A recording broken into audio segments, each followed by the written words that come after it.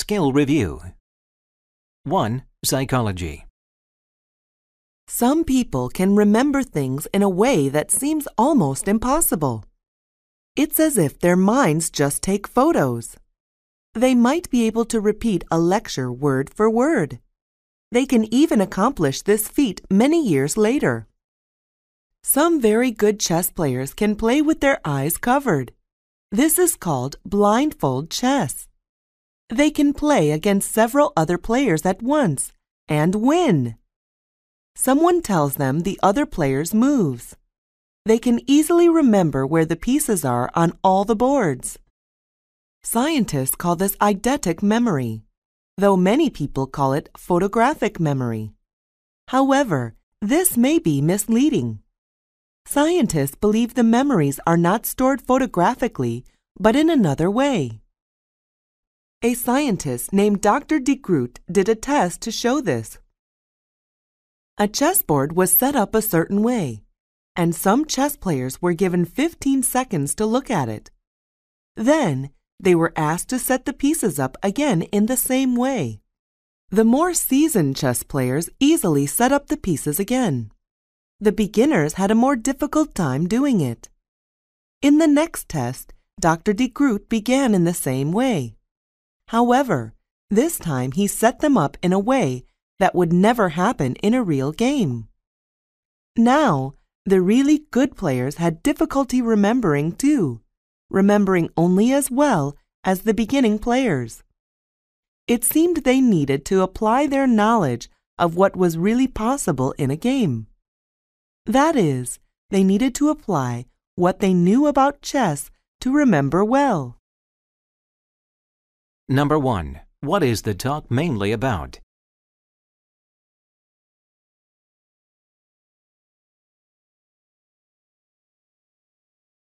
Number 2. How does the professor explain eidetic memory? Choose 3 answers.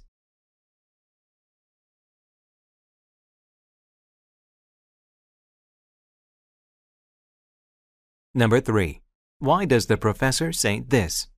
Now, the really good players had difficulty remembering too, remembering only as well as the beginning players. It seemed they needed to apply their knowledge of what was really possible in a game.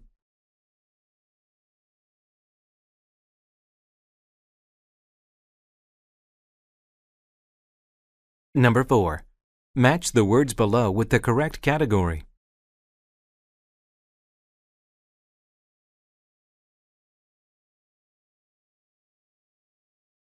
Number 5.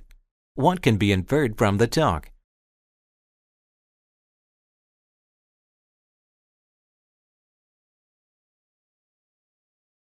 Number 6. The professor explains the process in the experiment. Summarize the process by putting the steps in the correct order.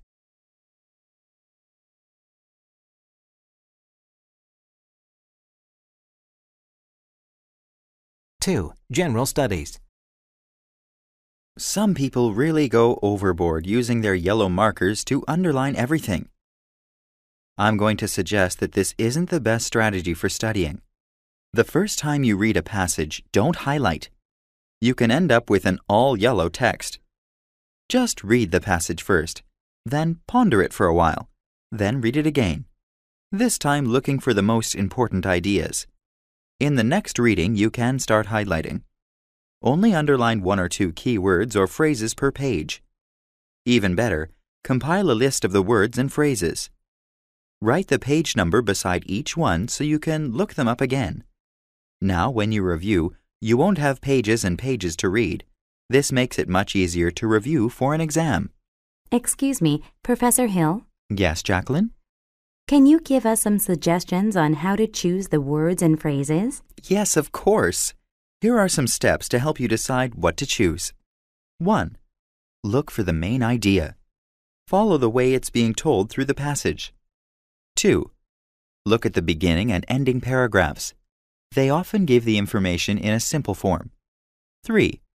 Pick out transitional words that give you important information, i.e., the point is, in sum, most importantly, and so on. 4. Try reading the ending first. so you know where the passage is going. 5. The next day, look over the passage again. Only read what you've underlined. Do it again a week later. Now, each night for several nights before a test, look at your list. Take an hour or two. You'll remember some things from class. When you find something you can't remember, look it up. You'll learn what you don't remember this way. You'll have no problem getting a high score on the exam. Learning this does take time, though, so don't get discouraged. Keep practicing. You'll get it. Number 1. What is the talk mainly about?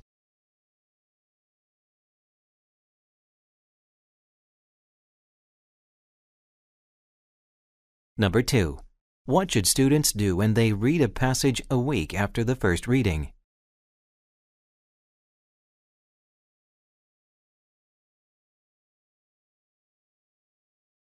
Number 3. Why does the professor say this? Try reading the ending first, so you know where the passage is going.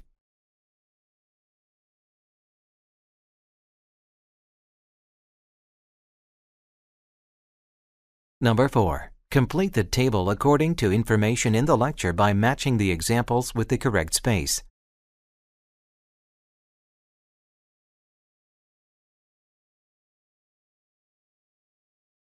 Number 5. What does the professor mean when he says this? Keep practicing. You'll get it.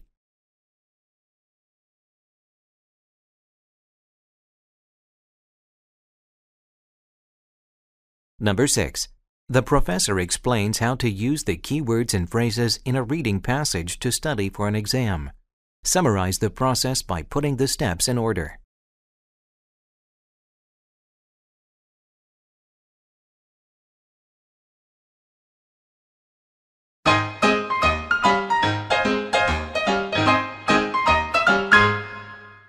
Chapter 2. Long Passage Skill Practice. Skill A. Understanding main ideas in organization. 1. Culture. Let's talk about sneezing. When someone sneezes, achoo, the customary response is, bless you, or God bless you. Why do we say this? There are several theories. Some of these are superstitions, that is, things that many people believe but that aren't really true. One superstition is that saying bless you keeps the devil from flying down your throat. Another is that bless you keeps your soul from flying out of your body. Actually, there is a historical reason for this custom. There was a pope in Rome named Gregory the Great. When he was elected pope, the Great Plague was beginning all over Europe. Thousands of people were dying. In fact, the pope before Gregory had died of the plague. To get rid of the plague, Pope Gregory ordered people to march through the streets asking for God's help. If someone sneezed, others would immediately say, God bless you. They hoped this would keep the person who sneezed from getting the plague. Today, of course, we know that when you sneeze, the devil isn't trying to rush down your throat. Your soul won't leave your body, and saying bless you to sneezers in the street is not going to cure disease. We do know, though, that each sneeze forces thousands of germs into the air. People keep germs out of public places by covering their mouths when they sneeze, and hearing an old-fashioned bless you from a stranger can make us feel better when the sneezes begin.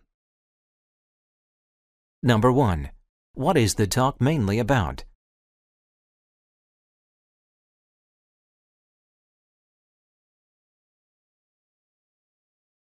Number 2. What is the main idea of the talk?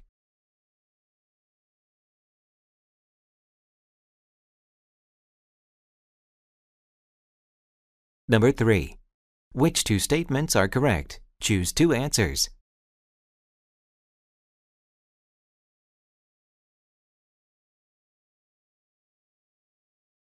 Number 4.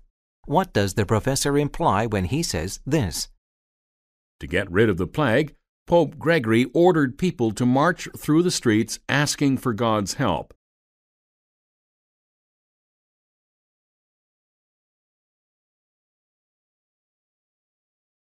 2. Campus life. Hey, Alex. How's it going? Okay, I just finished math class. Man, I hate math. Why? It's easy. Yeah, right. I've got a secret that helps me in math class.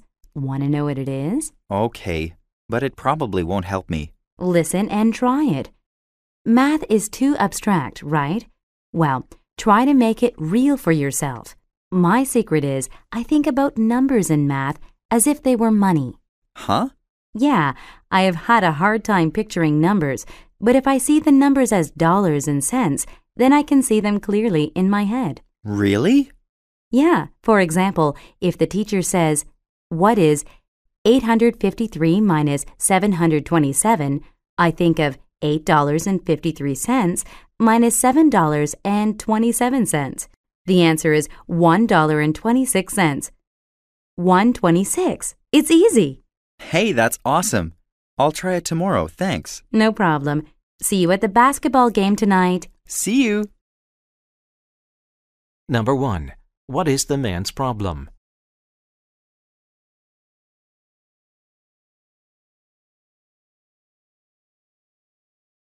Number 2. What is the woman's main point?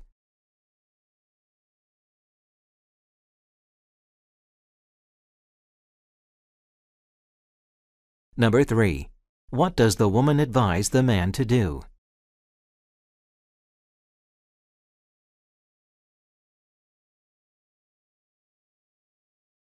Listen again to part of the conversation and answer the question. I just finished math class. Man, I hate math. Why? It's easy. Yeah, right. Number 4. What does the speaker mean when he says this? Yeah, right.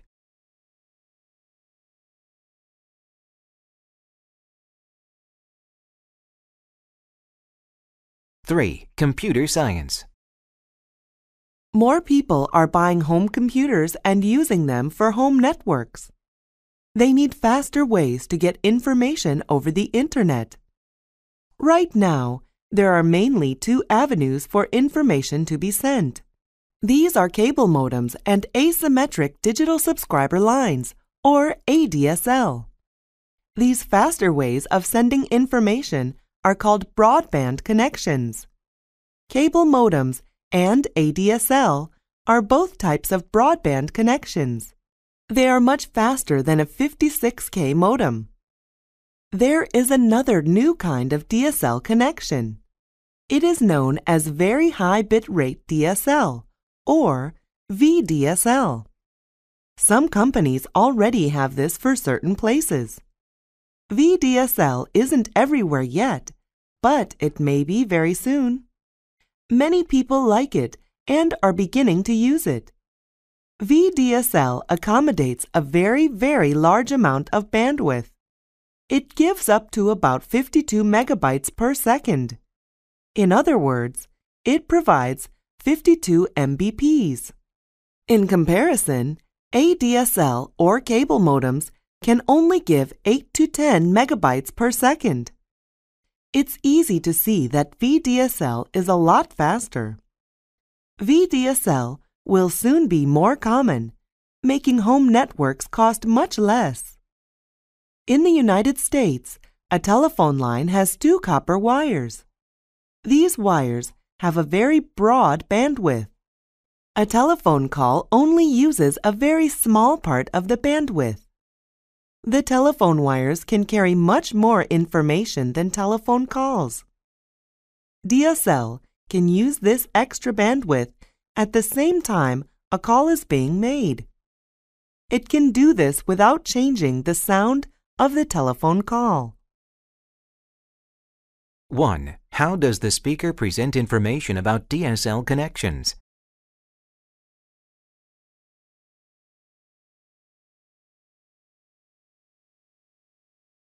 Two.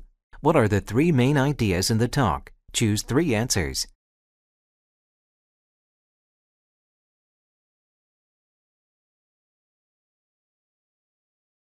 Three.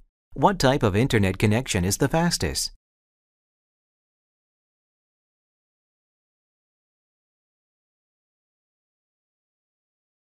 4. What does the professor imply when she says this? There is another new kind of DSL connection. It is known as Very High Bit Rate DSL, or VDSL. Some companies already have this for certain places.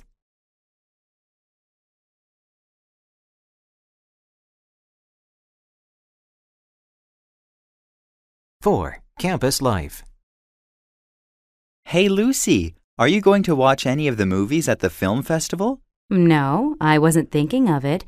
I have too much homework to do. Aw, that's no fun. Can't you even take one night off? Your dormitory is so close to the Annenberg Center. It'll take you 5 minutes to get there. Well, maybe I'll go to one. How about tomorrow night? I can go then. What movie is playing? School of Rock. Have you seen it? No. What's it about? Well, it's a comedy, and it's really funny. It's about this guy who's really trying to make it as a rock star. He gets kicked out of his band and he really needs money. So he acts like he's somebody else to get a teaching job. Then he tries to turn his class into a rock band. Sounds pretty crazy. Okay, I'll come see it. Number 1. What is the topic of the conversation?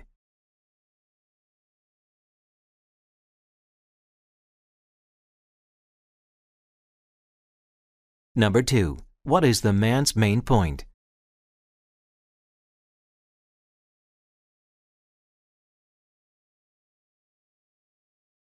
Number 3. What does the man want the woman to do?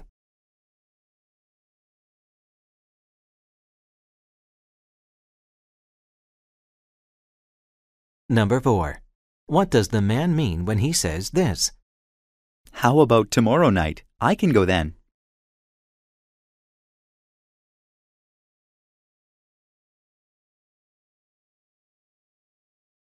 Five, biology.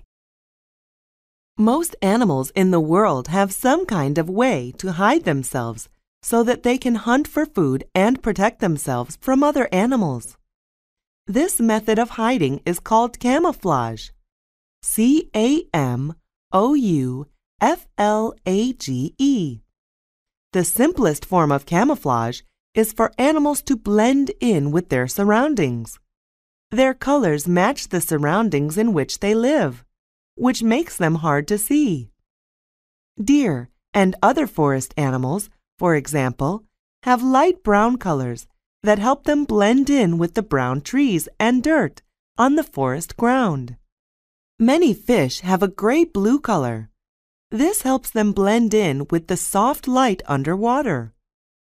Other animals use color patterns to help them blend in. A tiger's pattern of black stripes and orange fur blends into the long grass where it hunts. This makes the tiger difficult for its victims to spot until it's too late. Another form of camouflage is called copying. For instance, a king snake is red, yellow, and black. It copies the colors of the coral snake. The coral snake is very dangerous. Its bite can kill you. The king snake is not dangerous, but other animals are afraid to attack the king snake because it looks like a coral snake. A third form of camouflage is disguise. DISGUISE. This means that an animal looks like something else. For instance, a crocodile in the water can look just like a floating log. This disguise helps it catch deer when they come near the water to drink. Number 1. How does the professor organize the information in the lecture?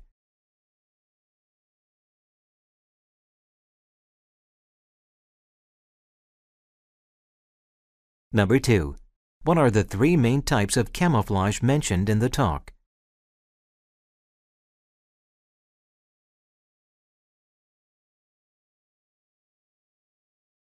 Number 3. Which animals use camouflage to blend in with their surroundings?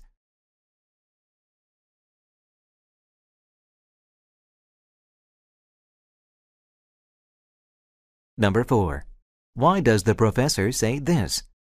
The simplest form of camouflage is for animals to blend in with their surroundings. Their colors match the surroundings in which they live, which makes them hard to see.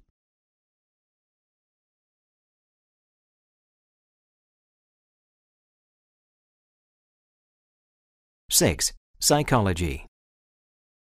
Do you ever wonder why we dream? Many people do. For centuries, in fact, people have been trying to understand what our dreams mean or if they mean anything at all.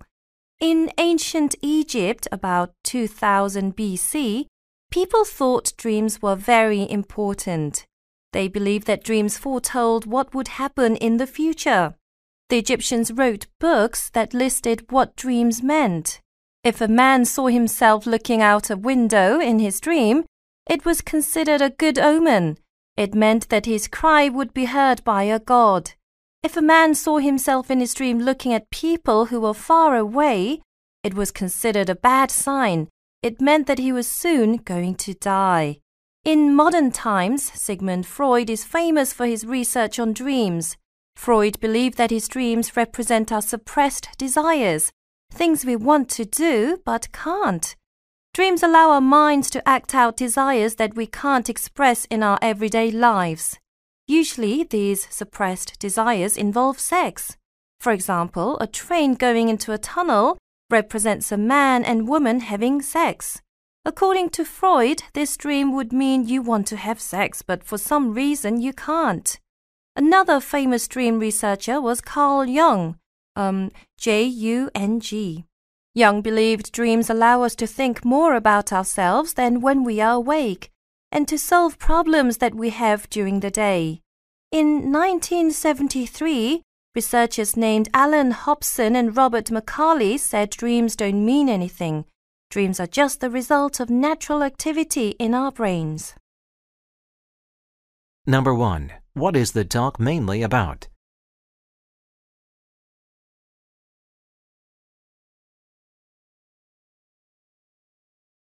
Number 2. What is the speaker's main point?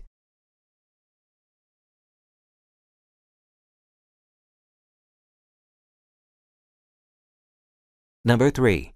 Which two statements are correct? Choose two answers.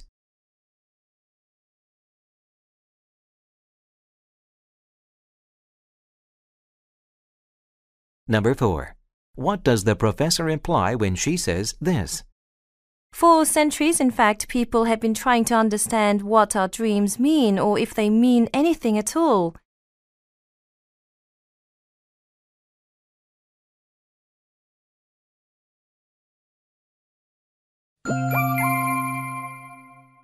Skill B.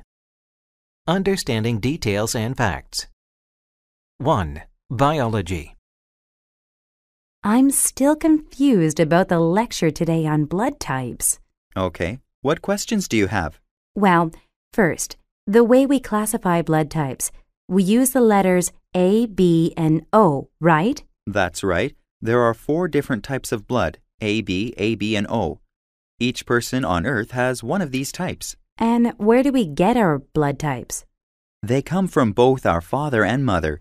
Your blood type could be the same as one of your parents or completely different. But everyone's blood is red. Yes, it all looks the same, but it's dangerous to mix 2 different blood types together. If you get hurt and need blood, you have to make sure the new blood is the same type as yours. If it's not, you might die. But didn't the professor say there was one type that could mix with any of them? Yes, that's type O. Number 1. What are the speakers mainly discussing?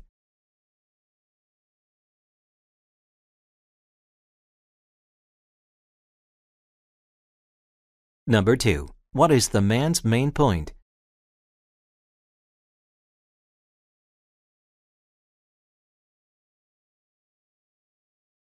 Number 3.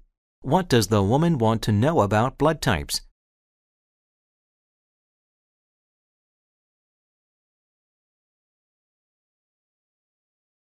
Listen again to part of the conversation, then answer the question.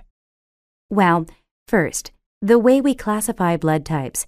We use the letters A, B, and O, right? Number 4. What can be inferred about the female student?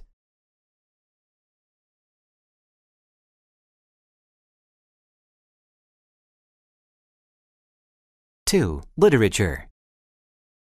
Folk tales are stories that grow out of the lives or imaginations of people, or folk. Folk tales began as an attempt to explain and understand the world around us. Many folk tales all over the world are nearly the same. Travelers pass them on from one country to another. Each person telling the folk tale changes it slightly. The stories that traveled mostly over land changed a great deal. The ones that traveled by water changed less. There are many different kinds of folk tales. Some have simple plots with lots of repeated phrases and words. These are called cumulative folk tales. One example is called, "There was an old lady who swallowed a fly." This sentence is repeated on almost every page of the story. In some stories, animals talk just like humans. These are talking beast folk tales. A famous example is The Three Little Pigs. Humorous tales are meant for fun and nonsense. They are usually about someone who makes unbelievably funny mistakes, such as the Norwegian husband who has to take care of his house and nearly destroys it. Romances are stories in which lovers seem hopelessly separated until magic brings them back together. A good example is Beauty and the Beast. Tales of magic are types of stories we commonly call fairy tales. These include things like talking mirrors, enchanted forests, and magic kisses. Snow White is a popular example. Number 1. What is the talk mainly about?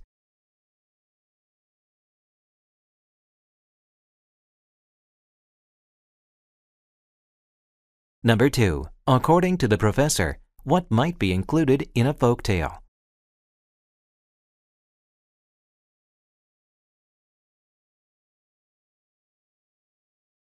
Number 3. What is the topic of the talk?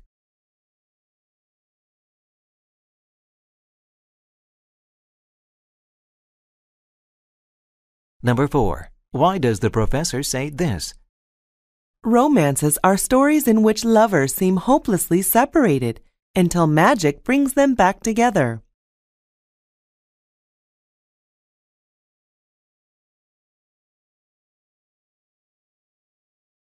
Three. Campus life. Hello, Lance. What can I help you with today? I heard there's a tutoring center for each department. Can you tell me where it is for the English department? Yes, ours is just next door. Can I go there right now? You can, but they might still be at lunch. You know, you'll have to sign up for an interview first anyway. You can do that over the internet too. Okay, can you give me the address? Go to www.penttutoring.info. They'll get in touch with you within 3 working days. What will they send me? They'll send you the tutor's name, phone number, email address. Oh, yes, and how much you have to pay per hour. Uh-oh, I don't have any money. That's okay. You can get free tutoring. You'll just need to agree to do a 3-week feedback survey. That's all? That's all. Great, thanks. No problem. Number 1. What are the speakers mainly discussing?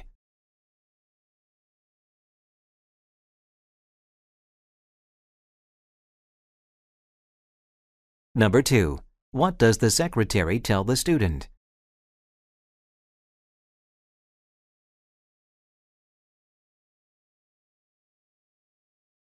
Number 3. What is the student's main point?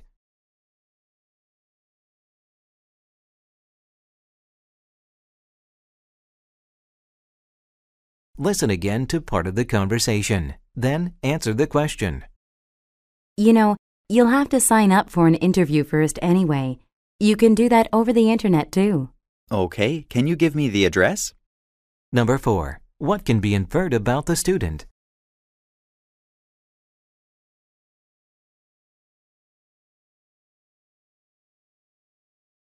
Four. Biology. Spiders can spin silk better than any other insect. Only a few others, like silkworms, can make silk. Spiders use silk in many different ways.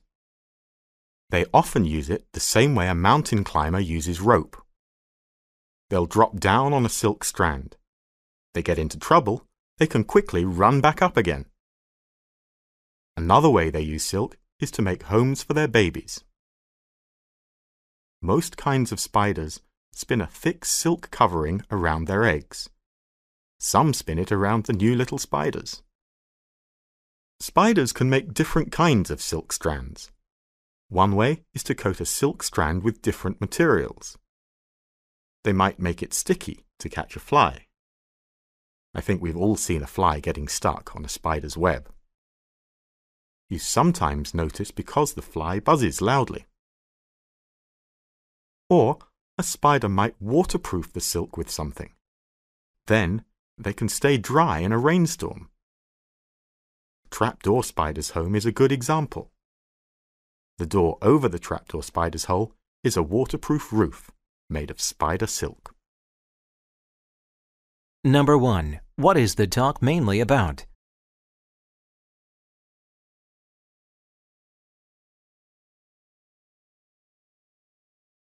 Number 2. According to the professor, what kind of coating might silk have?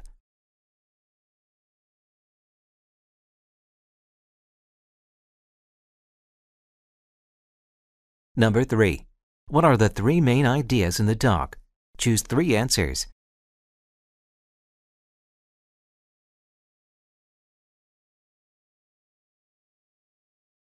Number 4. Why does the professor say this? Or a spider might waterproof the silk with something. Then they can stay dry in a rainstorm.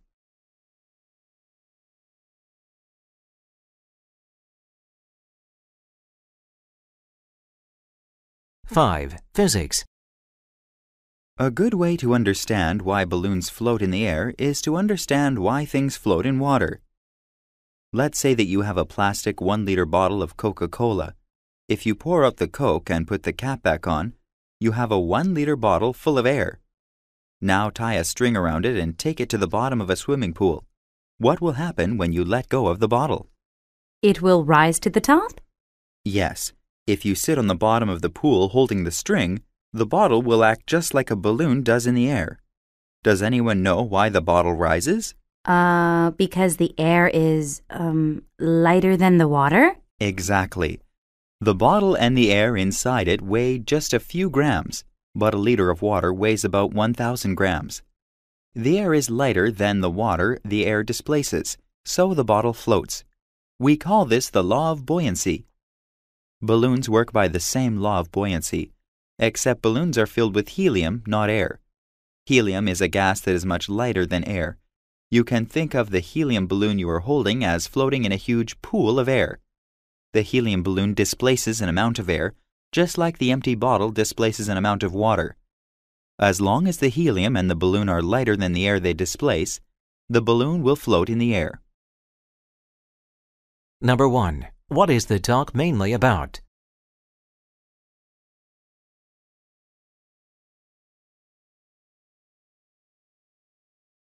Number 2. What is the speaker's main point?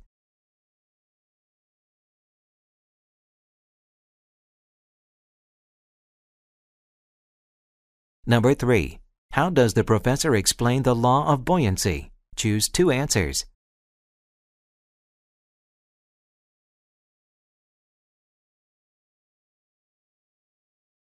Number 4. Why does the professor say this? You can think of the helium balloon you are holding as floating in a huge pool of air. The helium balloon displaces an amount of air, just like the empty bottle displaces an amount of water.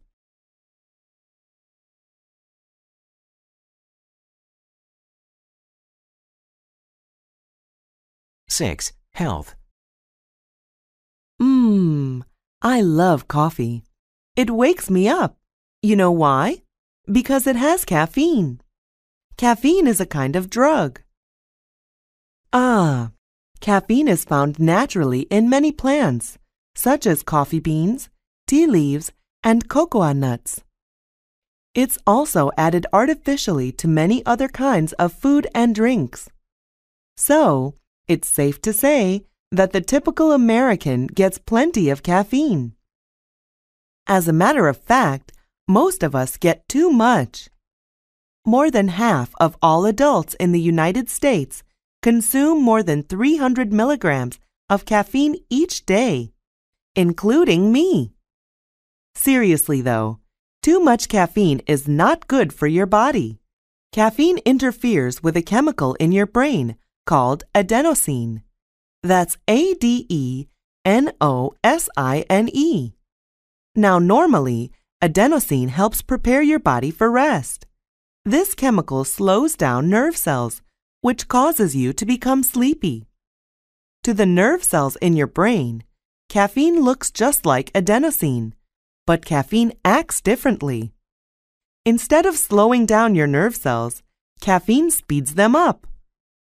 As a result, your heart starts to beat faster. Your breathing tubes open wider. Your blood pressure rises. Blood vessels tighten near the surface of your skin. The blood flowing into your stomach slows down. Your muscles tighten up, ready for action. This is why, after consuming a big cup of coffee, you feel excited. You can feel your heartbeat increasing. You're ready to do something, go somewhere, run, play, fight, conquer the world, or else start studying to get ready for the next test.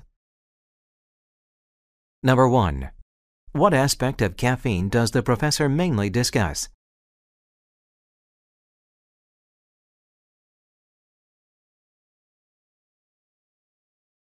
Number 2. According to the professor, what is adenosine?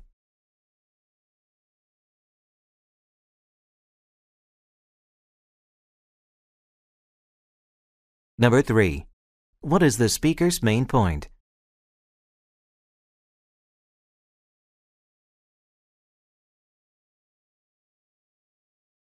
Number 4.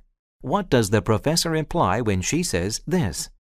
More than half of all adults in the United States consume more than 300 milligrams of caffeine each day, including me.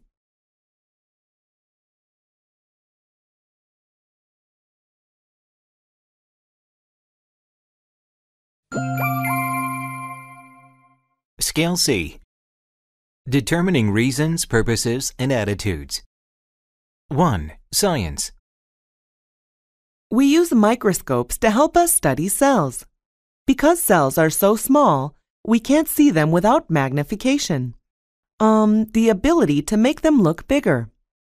The first microscopes were called light microscopes. They were pretty simple devices. They were also simple to use. Scientists first cut the cells or specimens into thin sections. Then they stained the specimens with different colored materials called dyes. The dyes helped them see the specimens more clearly. Unfortunately, dyes often killed the cells too. That limited what scientists could find out about the specimen. In recent years, we have developed more powerful microscopes. These help us view living specimens. One of these new microscopes is called the phase contrast microscope. It's made in such a way that part of the light passing through it moves more slowly than the rest of the light. We say this part of the light is out of phase with the rest of the light. This enables scientists to see differences in living specimens as light and shade. Another type of new microscope is the electron microscope. This uses electrons to form images instead of light. Electrons travel in waves, similar to light, but their wavelengths are over 100,000 times shorter than those of light. Therefore, they can give much clearer magnification. Electron microscopes even allow scientists to take pictures of the cells they are studying. Number 1. Why does the professor mention dyes?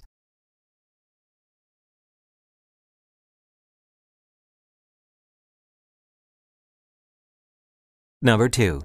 Why can electrons give clearer magnification than light?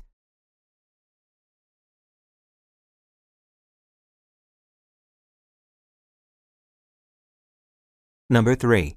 What is the speaker's main point?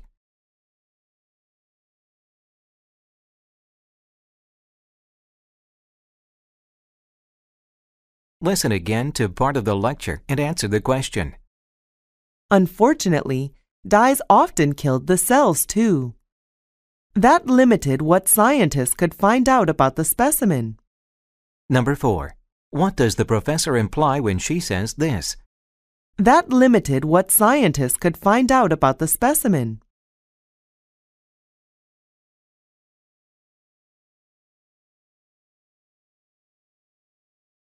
Two. Campus life. Hey, Frank, if you could be any person in the world, who would you be? That's easy. Bill Gates. Why? I'll give you 30 billion reasons. So it's the money. Not totally, but the money is nice. I was reading that if you made all of Gates's money $1 bills and then laid them end to end, the line would stretch for almost 6 million kilometers. Wow. But what would you do with all that money? Gates gives a lot to the poor. He's donated almost $7.5 billion since the year 2000. I'd give away even more. Really? Sure. It costs about $240 a year to feed a starving child. So Bill could save almost 121 million children. Why else do you like Gates? I admire his confidence. Did you know he earned a scholarship to Harvard, but left after 2 years to start Microsoft? That took courage. Number 1. Why does the man describe laying dollar bills end to end?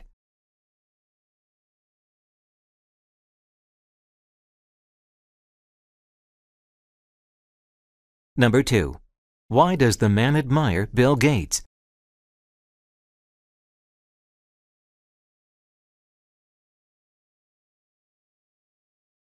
Number 3. What is the man's main point?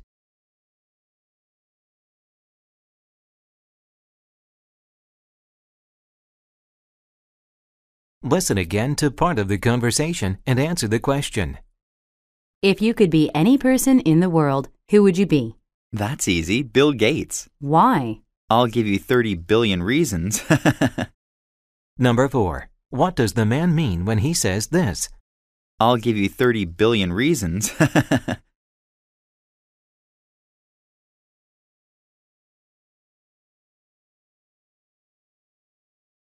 3. History. So you've heard of the Gettysburg Address. But do you know the story behind it? The worst battle of the American Civil War was fought in Gettysburg, Pennsylvania. The Northern Army fought back the Southern Army. The battle lasted 3 days.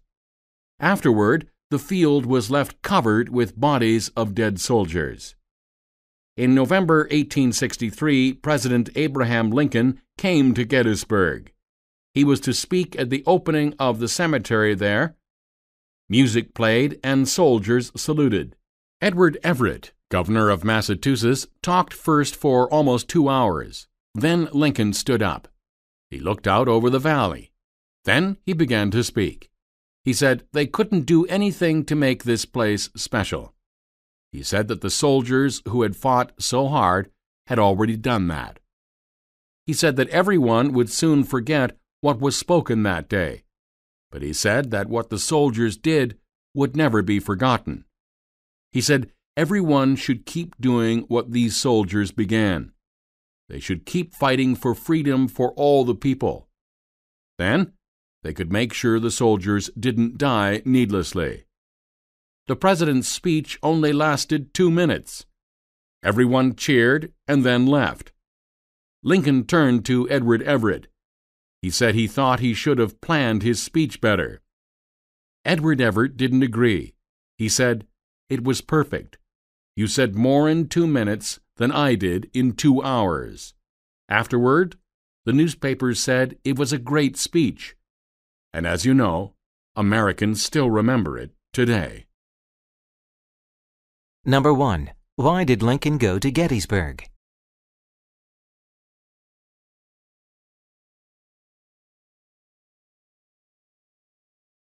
Number 2. What is the speaker's main point?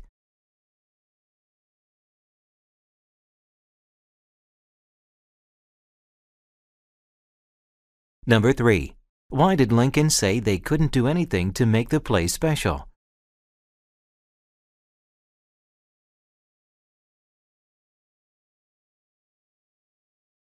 Listen again to part of the lecture and answer the question. The president's speech only lasted 2 minutes. Everyone cheered and then left.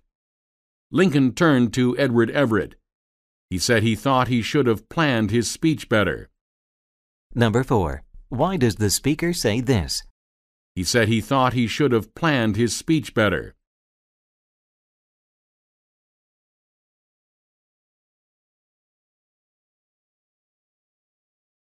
Four. Phys Ed. Some people are surprised to know that walking is very good exercise. It seems very easy, but it does us a lot of good. It cleans the blood, tones up muscles, and strengthens bones. It even helps people lose weight. One study showed that fast walking keeps your heart healthy. Men who walked fast were 50% less likely to have heart disease. You don't need much equipment to do it, and almost anyone, anywhere, at any time can do it. It's not difficult to plan walks into your day. You can walk to work, to catch a train, or to a park. You can walk to shops or enjoy walks in the country. It's a great way to spend time with family and friends. People have some of their best conversations while walking. It's best to do some stretches before and after you walk. Take short, quick steps, stand straight, and take deep breaths. For basic health, it's good to walk most days of the week. Walk for 20 to 30 minutes or more at a talking pace. To lose weight, walk for 30 to 45 minutes or more. Walk as many days as you can. Walk fast enough so that you finish slightly out of breath. To make your heart stronger, walk quickly for 20 minutes or more. If you can, walk where there are some small hills. Walk 2 or 3 times a week. Go as fast as you can, but enjoy yourself.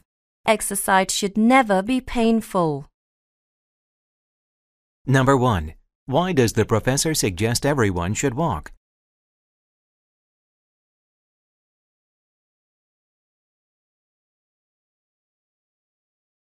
Number 2. What are the 3 main ideas in the presentation? Choose 3 answers.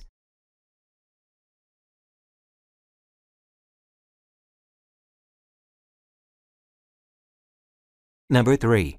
Why should people walk with friends or family?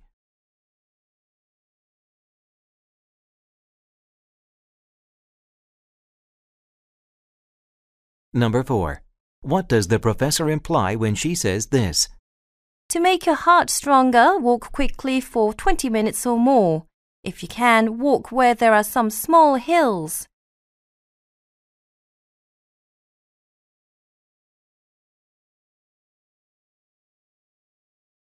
Five. Campus life. Josh, what are you doing tonight? I have a biology class. What are you doing?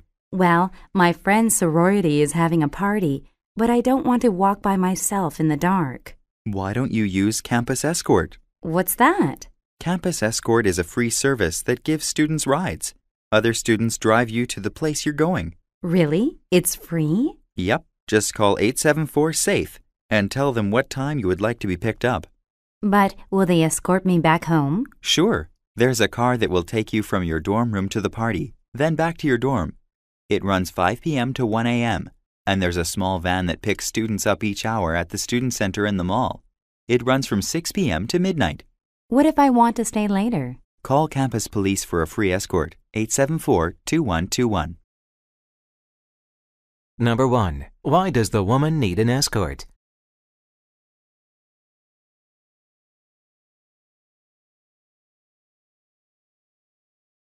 Number 2. Why is the woman concerned?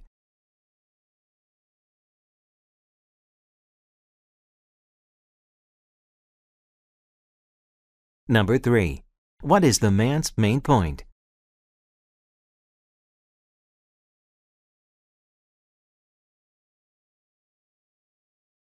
Listen to part of the conversation, then answer the question. But I don't want to walk by myself in the dark. Number 4. What can be inferred about the student?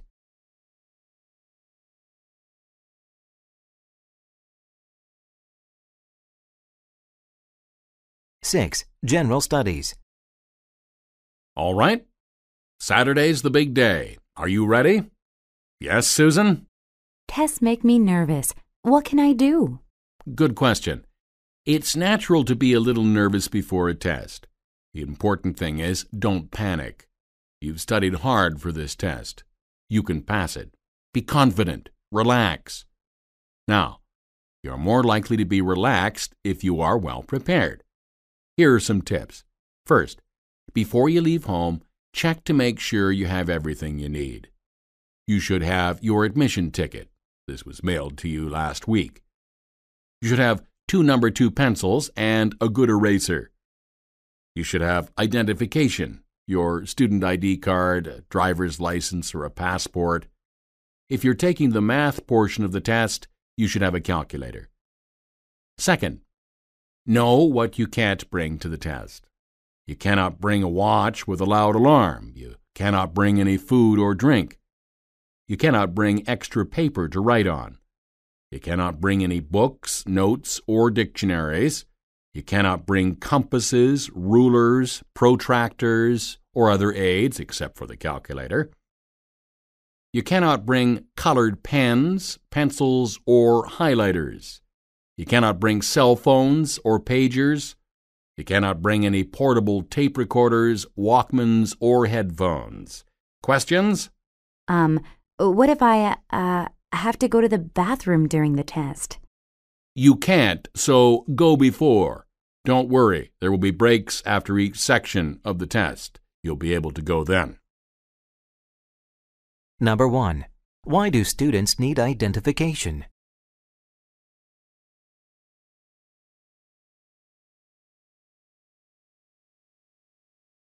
Number 2. According to the professor, why is it important to be prepared for the test?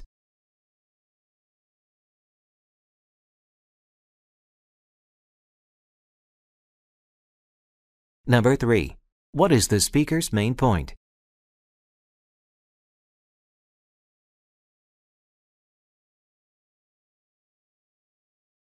Listen again to part of the conversation and answer the question. All right. Saturday's the big day. Are you ready? Number 4. What does the professor mean when he says this? Saturday's the big day.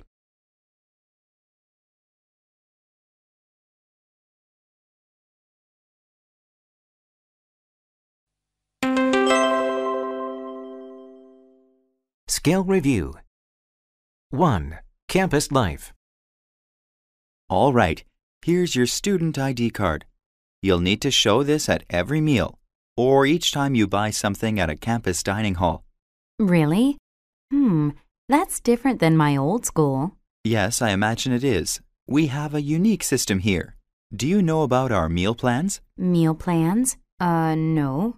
There are several different plans. You can choose to buy 9, 12, 15, or 18 meals each week. It depends on your schedule and eating habits. I see. What if I buy the 15 meal plan and only eat 13 meals that week? Will I get 17 the next week? No, meals do not carry over into the next week. That's why it's important that you choose your meal plan carefully. What if I want to treat my friend? Can I use 2 meals at one time? Sorry, no. Only 1 meal each meal period. If you want to treat a friend, you can use your declining balance points. My what? Declining balance points.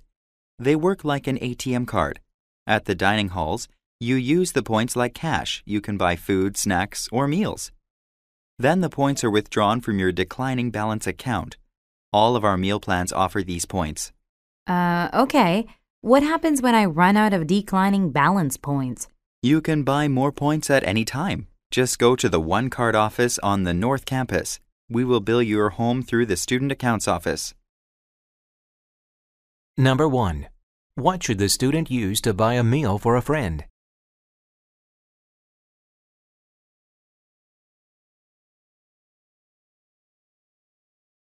Number 2. Which two statements are correct? Choose two answers.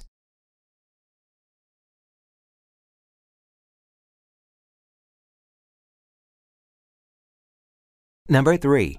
What is the topic of the conversation?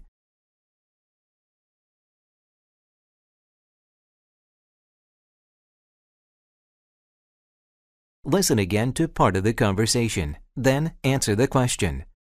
That's different than my old school. Yes, I imagine it is. We have a unique system here. Number 4. What does the man think about the school's meal plan system?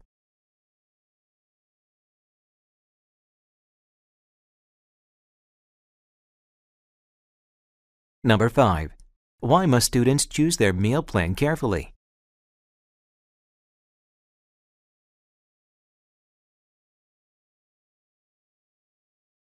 Listen again to part of the conversation and answer the question. Meals do not carry over into the next week. That's why it's important that you choose your meal plan carefully. Number 6. What does the administrator mean when he says this?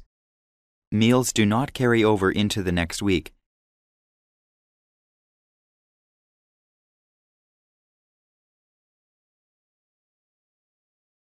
Two, geography.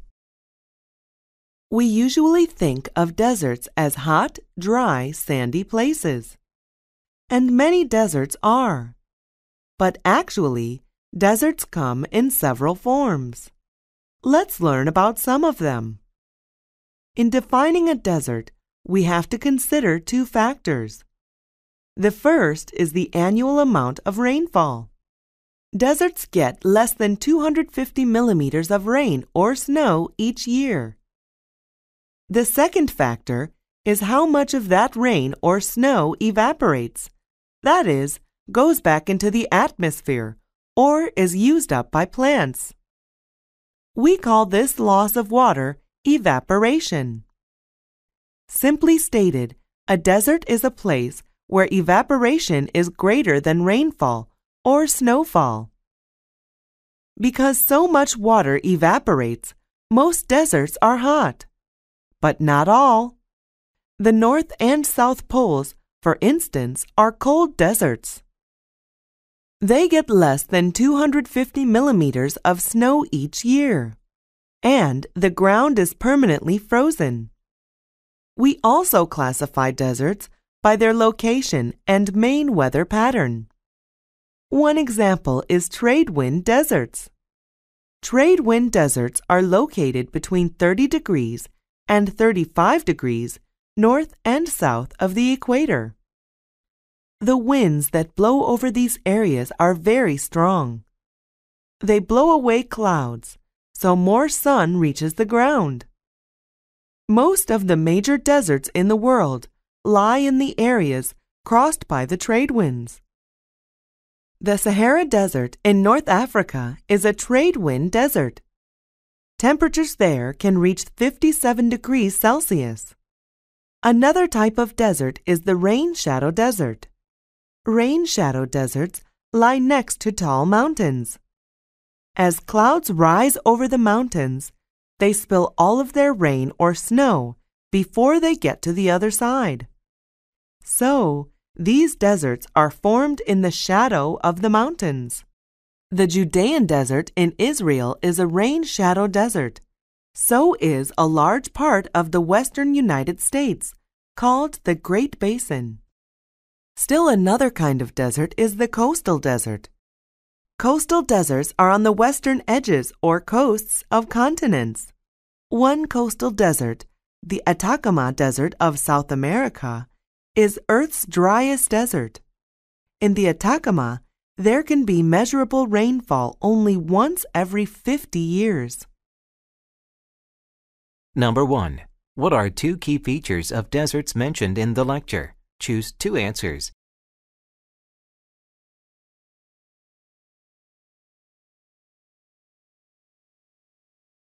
Number 2. How does the professor explain rain shadow deserts? Choose two answers.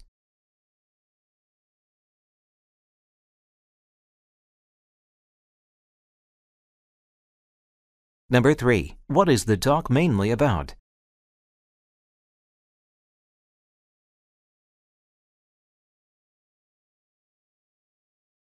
Number 4.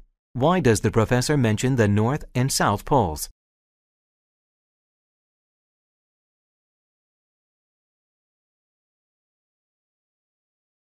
Number 5. Why is the Sahara Desert called a trade-wind desert?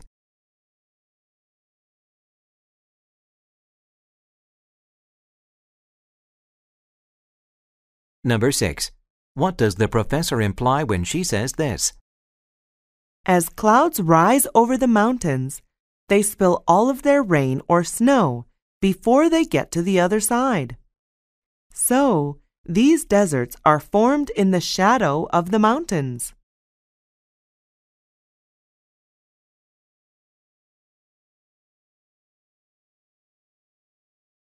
Three. Business writing. Today, I'd like to give you some basic rules for writing a resume. Let's begin with spelling. Don't use words you don't know. Use a dictionary.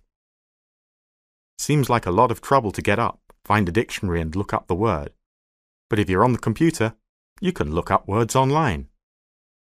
Do a spell check, but then read every word carefully. The spell check can't catch every mistake.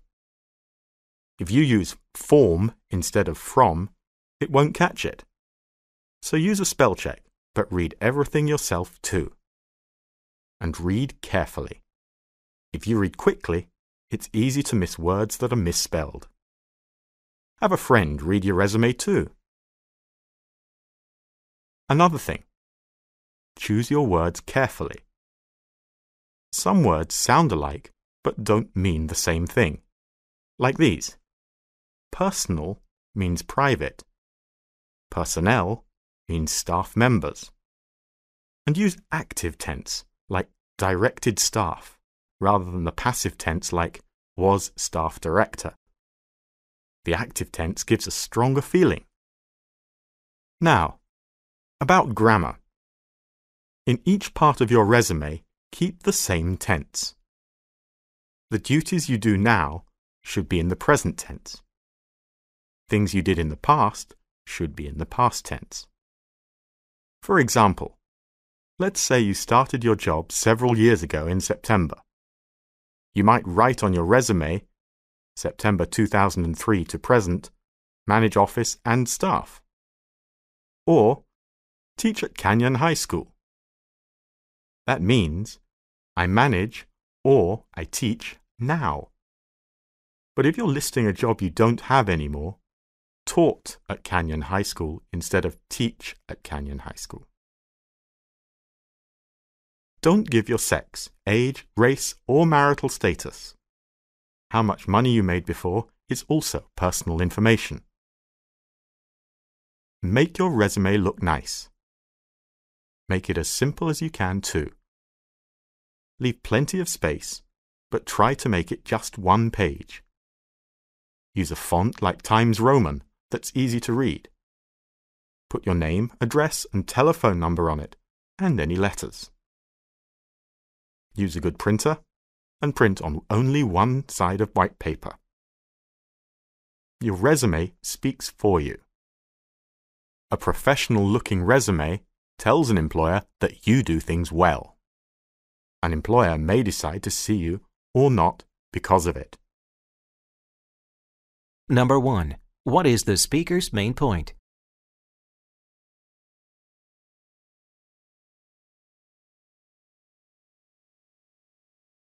Number 2. According to the speaker, what can you do if you're not sure of the meaning of a word? Choose 2 answers.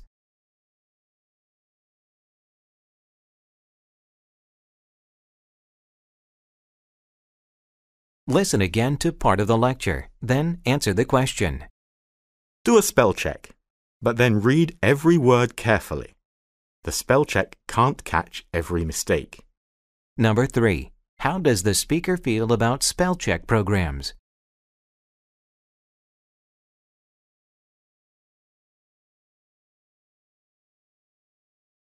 Number 4.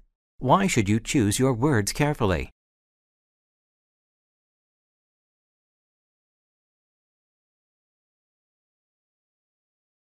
Number 5. Why should your resume look professional?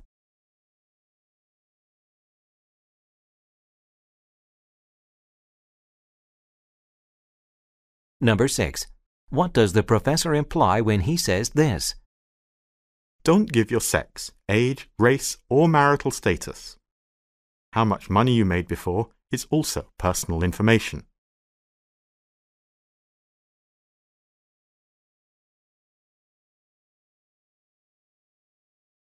Four. Economics. Our world is so rich. All the people together make more than $31 trillion a year. In some countries, many people make more than $40,000 a year. But in other countries, many people make less than $700 a year. Of these, 1.2 billion earn less than $1 a day. Because of this, 33,000 children die every day in these poorer countries. Each minute, more than one woman dies in childbirth. Being poor keeps more than 100 million children out of school. Most of them are girls. Helping the poorer countries is a very big task, especially because more people are born every year. In 50 years, there will be about 3 billion more people. The World Bank is a bridge between the rich and poor people.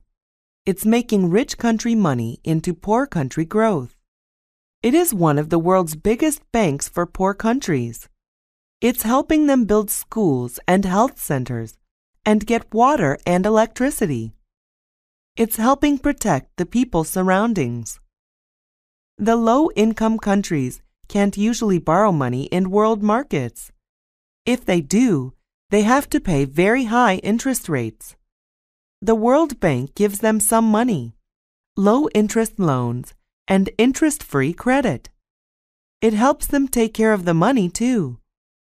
When the countries get loans, they have 35 to 40 years to pay them back.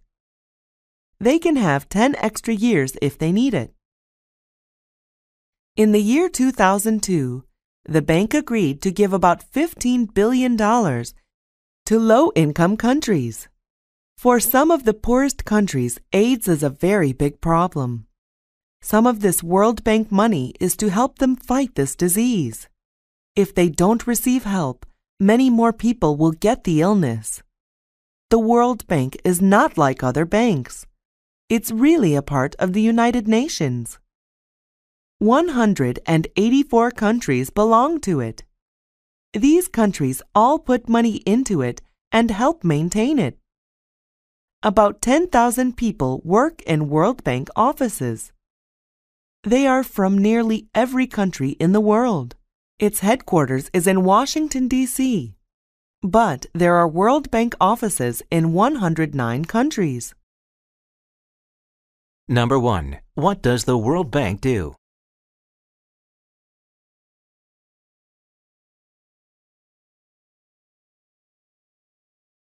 Number 2. How does the professor explain that not everyone is rich? Choose 2 answers.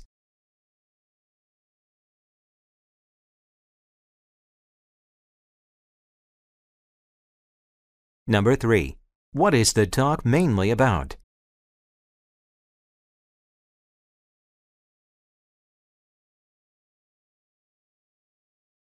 Listen again to part of the lecture and answer the question. But in other countries, many people make less than $700 a year. Of these, 1.2 billion earn less than $1 a day. Because of this, 33,000 children die every day in these poorer countries. Number 4. What does the speaker mean when she says this? Many people make less than $700 a year.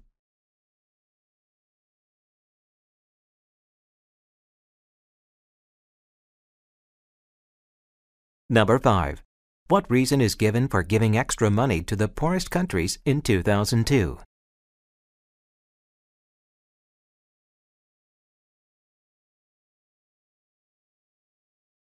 Listen again to part of the lecture. Then answer the question. The World Bank is not like other banks. It's really a part of the United Nations. Number 6. What does the speaker think about the World Bank?